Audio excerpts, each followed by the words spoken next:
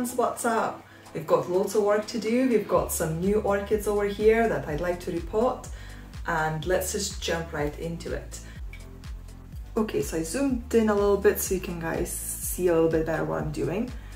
So let's start with this cinnamon twinkle.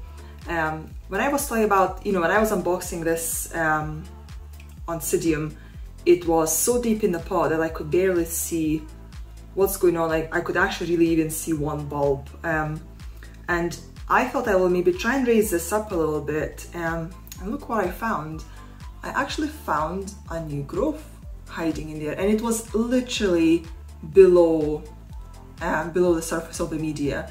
So thank goodness I didn't water it as soon as I got it, because I would have actually probably rotted this growth straight away. So let's take this out. As I said in my first video, I think it was potted just before it went out to me, and you can see how all this media just fell off, so none of these roots are attached to it whatsoever. I can actually now see another little bulb here, which was again just below the surface, so yeah, this is not good. What I can also see is there is a plug here.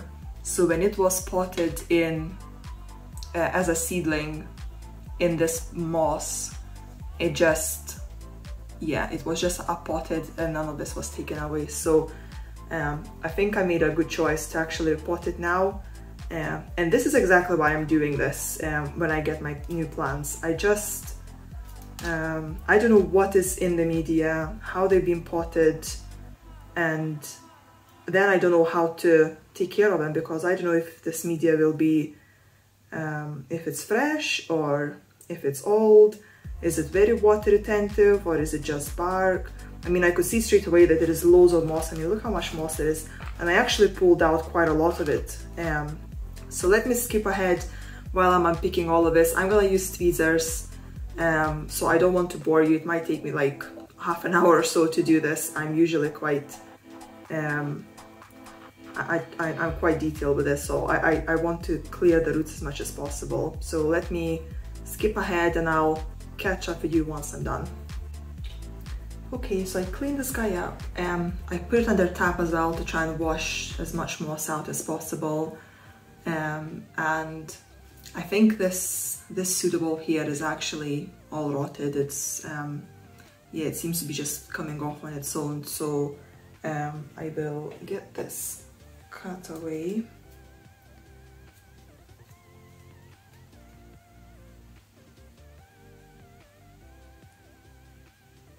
It's so hard to get in there, and I really don't want to damage the new growth. Okay, so that's soggy, so okay, I'll pull those sheaths out as well, as I've got access to that. Okay, and I think that's all I will do at this point. So that's ready for repot. Okay, next up, let's go with this Dendrobium, cuthbertsonii. So tiny little plant, loads of new growths. I actually noticed later on that it's got some keikis growing on it as well. I will just keep those keikis on. So this one, you can see this keiki here, it's got roots growing as well. So cute, but I'll just leave them like that. There actually seems to be like there is 2 growths on that keiki already, or if it's maybe it's 2 separate keikis. Yeah, I'll just leave it like that. It's looks quite cute. Maybe later on I'll separate them, but for now that's okay. So let's see what we've got in the pot. Okay, so that seems to have been growing in, so there is gravel around it. And there is also moss in here. Let's check this out. I'm also thinking there might be more than one plant in here. Not necessarily, to make this look like it's bigger plant than it actually is. It could just be it is grown from a seedling, and usually they would throw 2 or 3 seedlings in the pot in case some of them don't survive, you know. So that's all right. You can see one flower just fell off, which is fine. I think this one will probably fall off as well soon. So this moss seems to not to be as compacted as on the Oncidium, so it pulls off quite easily, which is awesome. Won't take me as long to get it out of here. So that's it, unpotted. Basically, all these roots are useless. They're pretty much dead, which is a shame. On the bright side, this looks like one plant. So let's move on to the next one. Okay, so this last one is my beautiful Psychopsis. I am in love with this plant. It's just amazing. I've now taken the sheaves off, so you can see this flower spike pushing on. It didn't abort. I was really afraid it might abort after all these freezing temperatures that it traveled in, but it actually seems to be okay. This is a very flimsy pot, so I'm just gonna cut it away because these roots are absolutely packed in here, so I will try and be extremely careful and just basically peel this pot off the plant. So yeah, you can see now better. Look at all his roots. I really hope they're all viable. Gosh, this is gonna take me a while. I think what I'll do, I'll maybe soak this for a little bit because this is all packed in moss. This is gonna take me forever. So yeah, let me fast forward and I'll come back once I'm done. Hey guys, I'm back. Sorry, bit of a change of scenery. My husband kicked me out of the living room, so we're gonna have to work here now. So I've been working with this Psychopsis.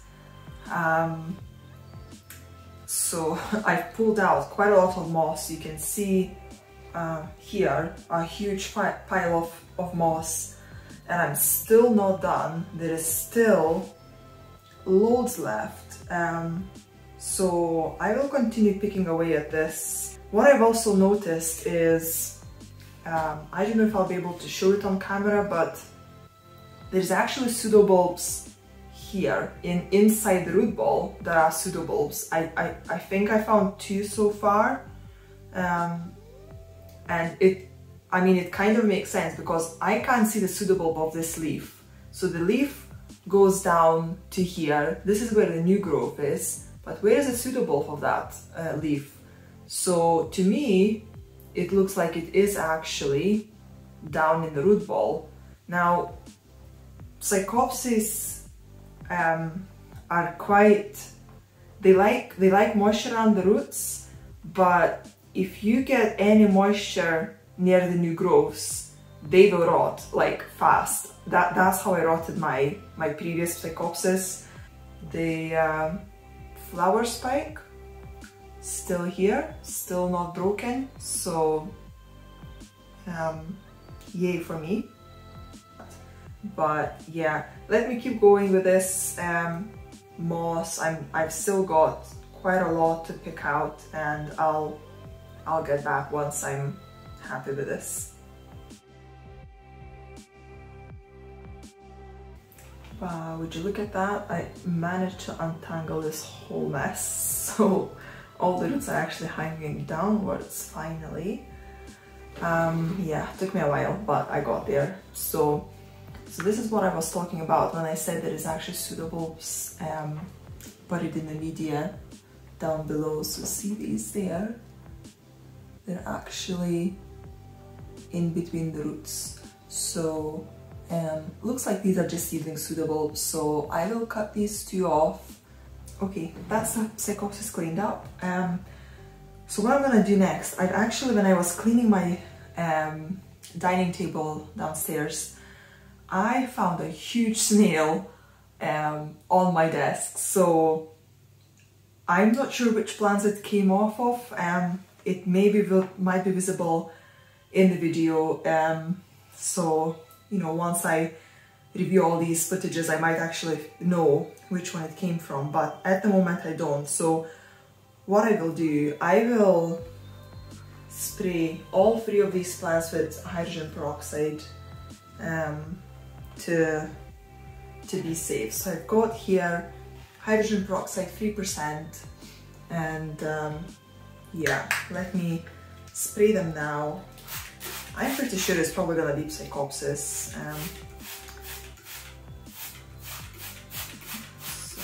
That's one. I just don't want to spray it on the new growth because, you know, as hydrogen peroxide stops working, it just becomes water. So I might rot the plants. And let's get this one done as well.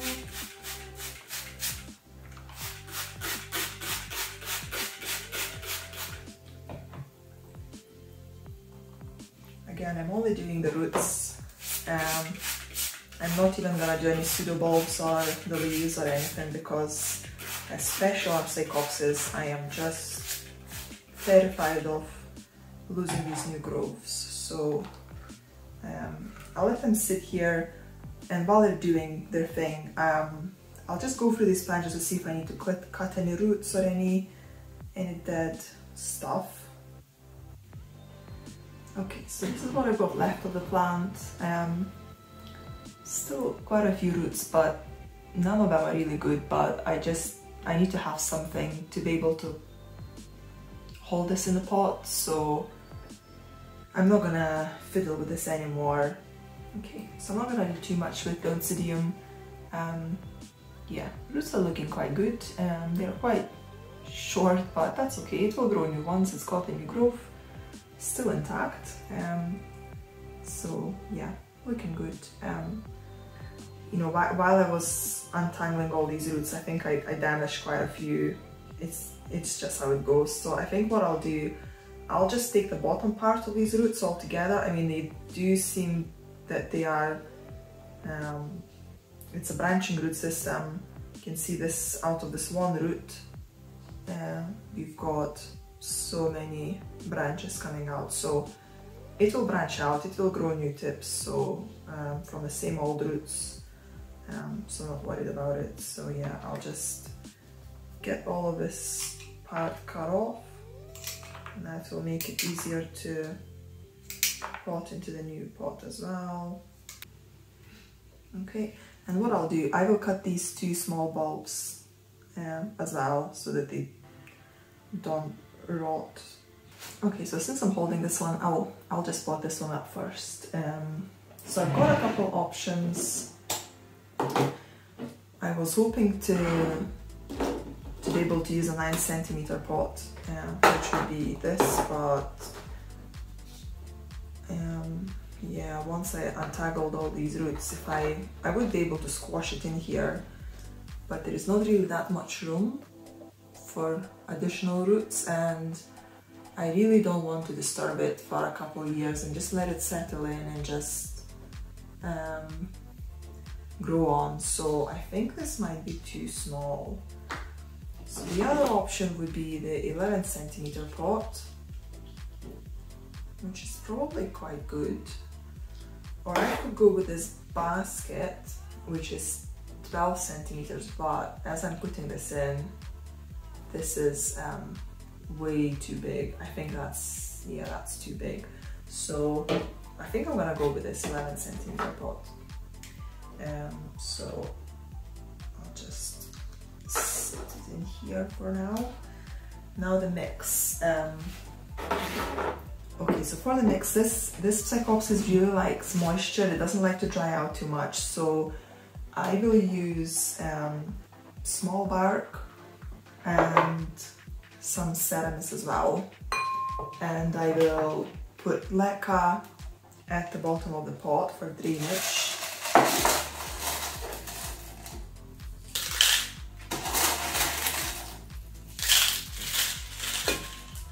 So yeah, just at the very bottom, and I'll mix the bark and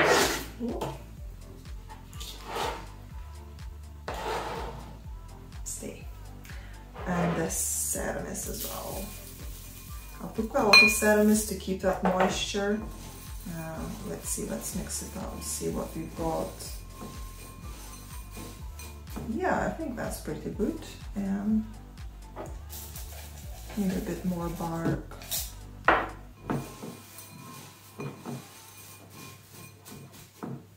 But yeah, so that's what I've got. This is what it looks like. So let's get potting. So I think I'll actually just put the plant in right now because it's quite a big plant with loads of roots. So let's see. So I've got the new growth here, but also this growth is flowering, which means that this is one of the latest growths as well. So this might push out a new growth, and I actually see an eye right there. So it might actually have two directions of growth. So what I will do, I will try and position this in the middle to give it room on both sides. Okay, so that's it potted up. It seems to be pretty stable in the pot for now. If it will wobble too much, I will use the coated wire and just secure it in the pot a little bit more. Second one, let's do this one. So for this one, because that likes to dry out between waterings, I'm going to use big bark and small bark. So not too much big bark because it is a small plant, so it's just for extra drainage, but not too much. And small bark, and I'll put a bit of ceramis as well.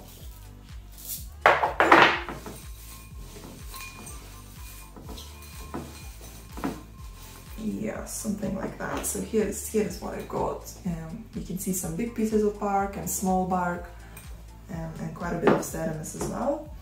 So I am in between this 9cm pot or this smaller basket. I think the 9cm pot for that size of plant seems huge, whereas I think this basket, yeah, that looks a lot better, and it will have some extra aeration, which I'm sure it will appreciate. So yeah, let's go with this. I won't even put leca at the bottom of this one because, I mean, that must be enough drainage, right? So I will just use this mix, but I'll put the bigger pieces of bark at the bottom. And yeah, and then a bit of the whole mix. Let's have a look. So for this plant, so this seems to be the older pseudobulb, this is the newer one, the one that is flowering, and they've got this new growth over here. So I will push this plant at the back like that and fill the media around it. So here we go. That's our Oncidium potted up, and the tag, of course.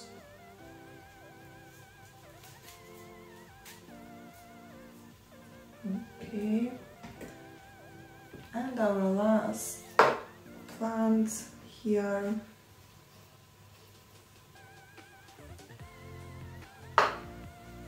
So I don't really know what to do with this one. Basically it was potted in, so it had a sphagnum moss plug, and then it had some just little stones around it. So from that, I don't have much experience with this plant at all. I don't know much about it, but just looking at what it was potted in, to me it would seem like it really likes well draining media.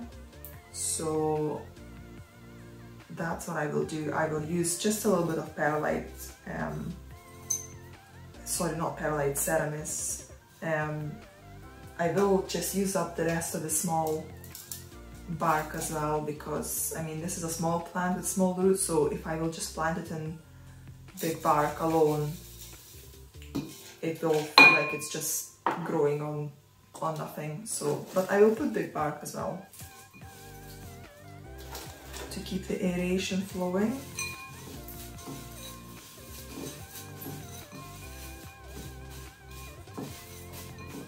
Yeah, something like that. So that's what I've got. A bit of ceramis, quite a lot of big bark and small bark as well. Now for the pot, let's see. So we could go again with a small basket, which seems to be plenty. I mean that it could probably last a couple of years in here. Again, I think I will plant this in the middle. I can see new growths going in different directions, so I will yeah, I will just plant it in the middle. So I will use leca for the drainage for this one, because there's barely any roots. It will fit in here just fine, even with extra drainage. So I will put it in there. So I've got about this much. Okay, so this one is definitely not going to be stable in the pot. So what I'll do, I will wire it in.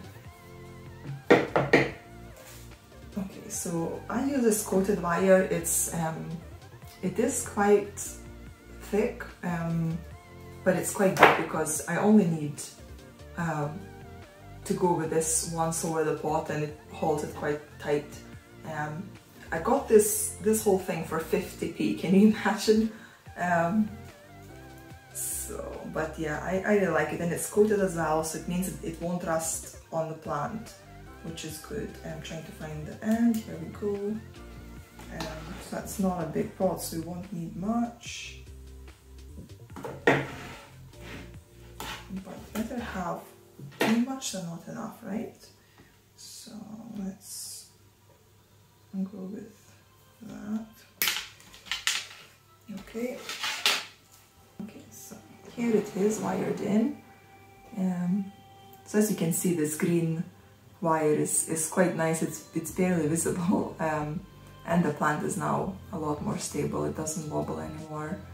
I think I will just maybe add a little bit more bark at the base. It seems I would like just to have a little bit more at the surface, so that when these new growths are pushing on, they've got media to go in. But yeah, there is quite a few new growths, so I think those new roots will push out. I already see some new roots pushing down, so I'm sure there will be even more. So I think on the root front it will be okay, but overall, I don't know, there's just something about this plant that I'm not keen on. It's got quite dark base, so I'm not sure if it's maybe rotting or if it's normal for it to be that way. I mean, these two leaves just seem so floppy and almost like they're just gonna drop. I'm not sure, there's just something about it I'm not keen on, but yeah, we'll see how it goes. We'll follow the process, and I'll keep you guys updated. Okay, so that's all our plants potted up. And boy, that was a long day. I am so tired. I started about 12 o'clock and right now it's 6 o'clock, so definitely a long day. But thank you so much for watching, for joining in. I hope you enjoyed the video, and if you have, please give it a thumbs up. And if you've got any questions or any comments, please, give me a shout, leave them in the comment section below, and I'll see you all later. Bye!